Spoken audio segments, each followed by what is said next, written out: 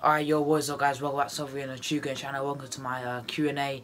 Now, if you guys missed my video, I did a quick video that is probably deleted now by the time I film this, but I asked you guys some questions on that video and on my social medias. Make sure you go follow them. And yeah, obviously to get in your questions, and we've got quite a few to get through, so thank you and big up to every single one of you who did put in a question, and I will be answering every single one in today's video. If you guys do go and to enjoy this video, make sure you smash that button. Let's get right into it. Stronger, making me stronger.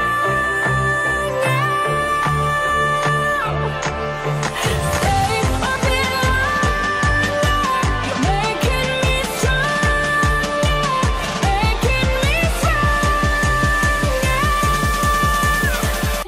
stronger. Rudy playing William.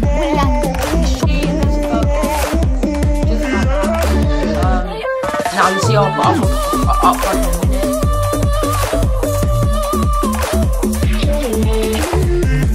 So guys, first one does come from Cryptid Arsenal, also known as Young Gooner. But yeah, make sure you go subscribe to his channel. Brilliant YouTuber. He had a channel before with like 200 subscribers. Unfortunately, he got taken down. But yeah, make sure, let's try and get him back to that. Subscribe to him. And he says, who do you think's better, Saka or Ansu Fati? So obviously Fati is an absolute baller. I do rate him highly, playing for Barcelona. And I don't watch much of La Liga at all, to be honest. I haven't watched much of Barcelona. But yeah, what I will say about Fati is like, I have seen him in the Champions League, for example. I've seen clips of him on YouTube, and he does look really good. But obviously I watch Saka week in, week out. So yeah, I think who's really high in terms of the team they're playing for, I'll say Fati, even though Barcelona are playing really, poor this season. But obviously Fati's got Messi and all that with him. Saka's got Xhaka, and that's about it. So obviously I'm gonna back my boy Bukayo Saka, but listen, I do think Fati's absolutely class, and I need to really watch him in La Liga to really see him play in full action, to see how good he really is. But yeah, for me, I'm gonna go with Saka. So the next one comes from Jacob Marlon. Shout out to him. Always comments on my videos, and he says, who's my favourite player for Arsenal at the moment? And I do have a few, but for me it has to be my left back, my captain, Kieran Tierney. Yeah, he's obviously he's just class, isn't he? He's been brilliant this season, and he has to be captain. And listen, even when we signed him, I was one of the first ones to say I could see this guy's a future captain. And I used to know him from Celtic a lot, and yeah, even Celtic fans were saying we're hating, like we absolutely hate to see him go, because he was a really important player to them. He's won so many titles with Celtic, like it's unreal. And he wins trophies. He knows how to win them. He knows how to lead the pitch and all that. So yeah, definitely Kieran Tierney. Obviously I've got Bukayo Saka as well. Yeah, he's a really player who I really rate highly, and he's a great young prospect. And obviously the one who's actually out on loan, who I used to love, was Lucas Torreira. And I know he sort of went down now, downhill at Atletico, because obviously Mick Arteta doesn't rate him. But under Emery, I thought he was class, and I really did rate him. I got his name on the back of my shirt and everything. But yeah, it's a shame that he has left. I think he could be coming back, but yeah, right now it has to be Kieran Tierney for sure. So this one does come from Football Shirt Some More. He says, will I be continuing doing my football shirt videos? Because he's looking to create a channel himself. And yeah, obviously I've made 2 in the past. I've done the my kit collection, and obviously the best websites to use. So yeah, I'm thinking of doing so many more football shirt videos. I think I'm doing a mystery box as well. And yeah, so make sure if you guys want them, then yeah, but I'm definitely going to be continuing with the football shirt videos when I do have time. But yeah, thank you for your question. So the next one comes from GTA Thugs, and he says, the favourite Arsenal game I've ever been to. That is quite a hard question, because there has been a few which I've loved. I've been to quite a lot of Arsenal games, if I'm being real, over the years. There's been some absolutely horrendous ones, but the one that really comes to mind is probably, So I was at the 3-0 Chelsea win 2017 when Sanchez scored 2 goals and Ozil scored.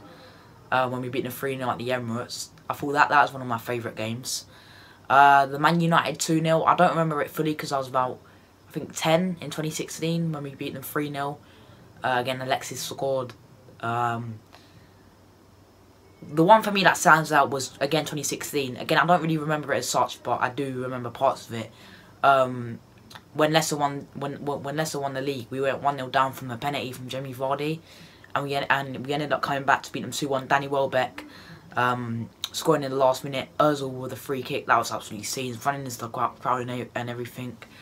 So yeah, I'll probably say that is probably one of my favourite games I've ever been to. There's been a few Community Shields, but that was when we beat Man City 3-0. I don't remember anything that happened in that game. But yeah, I've only ever been to 2 Champions League games before. One abroad, which yeah, let's not talk about that because I actually missed school to actually go to Portugal to watch Arsenal play. Yeah, let's not talk about that. But yeah, anyway guys, that's probably one of my favourite games when Arsenal did beat Leicester 2-1. I remember I think my uncle took me to that game as well. We sat like not directly behind the goal, it was like a few rows up. But yeah, it was really good experience, and I've been to a few Arsenal games, obviously before COVID as well. So yeah, I will obviously after COVID I'll be going to loads more. So yeah, thank you. So the next one comes from Antoine Jack, and another one who's been a regular to this channel. So big up to him. Thanks for commenting. And he says, if Arteta wins the Europa League this season, would you go back to Arteta in? Now obviously I changed my mind. I was Arteta in at the start. I didn't particularly want him. There was a video which I did say when he first released, if you go all the way back, I said, what the hell are we doing? This guy's got no experience. But then I sort of started backing him when we won the FA Cup, if I'm being real. I was like, alright, let's back him. He beat Liverpool, and yeah, I was one of them who got on the hype train, you know, started doing this. Yeah, got on the hype train, you know, was like, oh, Mikel, yes, Mikel. And listen, at the end of the day, I changed when we lost 2-0 to Spurs this season at White Hart Lane. I was like, we lost 3-0 to Villa. We played horrendous against West Ham in the second game of the season, only beat them 2-1. Lost to Liverpool. We played horrendous against Sheffield United, only beat them 2-1. We lost to City 1-0, played shocking. Battered by Villa, ripped apart, lost 3-0. Yeah, we beat Man United. And when we beat Man United, I was like, okay, maybe I should start backing him.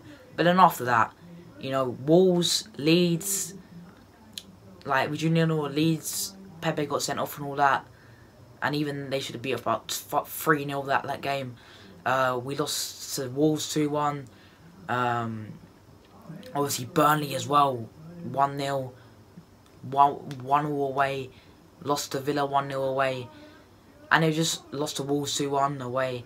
And it was just like one of them. And obviously when it got to that Spurs game, you know, we've drawn in with Crystal Palace, drawn 1-1 with Southampton. And I just thought, I've had enough of this. Lost to Everton 2-1 as well. I can go on all day. And we had quite an easy, really easy group. No disrespect to the teams, but in Europa League, we actually beat Mull, Dundalk, all of them. But even that didn't really change my mind because it's like, come on. And obviously the Carabao Cup as well, we got knocked out. But by Man City 4-1, battered again. And that one when Alex Runarsson decided to turn into Butterson. But yeah, I changed then, and since then it's just been, we've had some good results, don't get me wrong. That Chelsea game was really good, the Spurs game, the West Ham was appalling, which, for the 3-0 that we played. And obviously in Europa League, we got away with one against Benfica, we almost fought against Olympiacos, we got Slavia Prague. If he wins the Europa League, will I be on to in? No. Yeah, no. Now let me tell you why I'm saying no, yeah? Because it's Champions League football, and it's a trophy. I'll be so happy. I'll be over the moon, yeah, because Emery couldn't do that, yeah. But the reason why I'm not going to change instantly back to Arteta in is the fact that I want to see, yeah, if we win the Europa League, we get Champions League, we get a trophy. Everyone's like, oh, you should back him now. If not, you're fake, yeah. But at the end of the day, I want to see what we do in this summer transfer window coming up. I can guarantee we will sign one player. You know, we'll leave it so late as well. And that's just Arsenal Football Club, and you know, I want to see league. I don't care about Europa League. I want to see league performances that can actually get us higher than 10th and actually into that top 4. And yeah, I want to see what happens in the summer, because this manager is just not good enough. And personally, I don't think we will. Obviously, there's a little bit of hope that I do think we can, but I don't think we will win the Europa League. And yeah, but thank you guys, thank you for your question. But yeah, there's your answer. I don't think I will change unless I see something change in the squad, and if I actually see something, you know, which I haven't seen from this manager before. So yeah, thank you for your question. So guys, unfortunately this guy is actually German, and he actually has been watching me do my Dortmund career modes. Now I'll put the full translation what he said down there. Hopefully he can understand English. I'm not too sure, but he does say true Gunnar. When will I continue with my like Dortmund career modes or whatsoever? And yeah, so basically I will be obviously continuing with my Dortmund career modes. I've took a little break from them, but I will be back soon with them for sure. And yeah, thank you so much for your question. Thank you so much for watching, and it's great to see someone actually from a different country watching my channel. It's like crazy, you know. So yeah, I'm really happy that you watch. The only German I know is Guten Tag, so Guten Tag to you. Thank you. 9. That means no, but yeah, Guten Tag.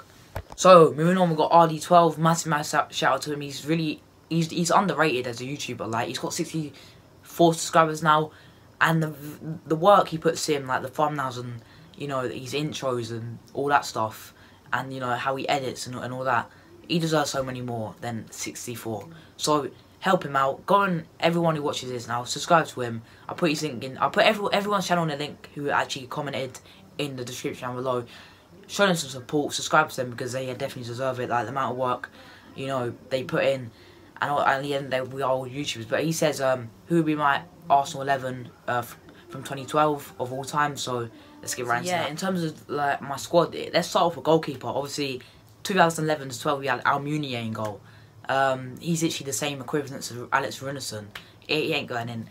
Now we've got Bernardo, we had Emi Martinez, but we had obviously Szczesny, Fabianski and all that. But for me, Szczesny's a good shout, because I thought he did alright for us. He plays for Juventus now. And I think I might put it, but it's between him. I think Leno's, although he's been quite poor recently, I won't go Leno, you know. We obviously have Petr Cech, but for one season. Like I said, Emi Martinez. I'm gonna go with I'm gonna go Leno for now. It is between now and up to 2011, you said. So yeah, we're gonna go Leno. The defense, on the other hand, the right back. So let's get into that right back, because obviously Hecky B's not going anywhere near that squad. So as my right back, there's one that always comes to mind, who's been probably was my uncle's favourite player in that 2014, 2012, 11 period, and that was Bakary Sagna, right back for us. And I thought he's really good actually. He's retired now. I think he moved from us to join Man City. But yeah, I think he is retired now. But yeah, I've rated Sagna highly, and for me, he has to go in that right back position. Moving on to the centre backs. We've had some centre backs over the years. Obviously nowadays we've got David Luiz, Gabriel, Pablo Mari and all that, Rob Holding. Back then we had obviously I never could pronounce. He's Swiss. I can never pronounce his name. I think it's like Jonathan. I can't pronounce his name. Like Durafort. No, not Durafort. What am I saying? I'll put his name down there. I thought he was decent. Obviously we've had Thomas Flamalum, Koscielny, Mertesacker, and I think the player who I will be going with is BFG, and that is going to be Per Mertesacker. He's going to be my first centre back in there. Alongside Mertesacker, Gabriel is a shout, maybe. Mustafi. I might as well put Mustafi for the jokes in though.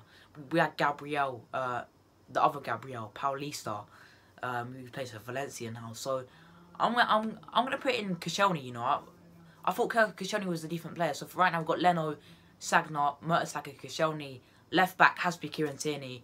Now in terms of our left back over the years, if you're talking about, obviously we had one of my favourite left back was actually Chloe, but he obviously left before like 2012 or whatever it was. He went to Chelsea. So yeah, Kieran Tierney has to go in there.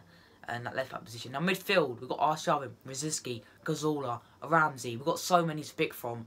Partey as well now, but I ain't gonna pick Partey because he hasn't been at the club long enough, in my opinion. We're gonna kick things off with my man Thomas Rosicky. I love this guy, and he always looked a bit, you know, this is what other fans will say about him, like he's on the drug, you know. But you know, he was a baller. Like, his goal against Tottenham was class and everything like that. So, because all the, oh my god, I spoiled the whole midfield. We're gonna go with Rosicky. We're gonna go with Santi Cazorla. This guy was just a magician. Like, I honestly miss him so much. He was such a baller.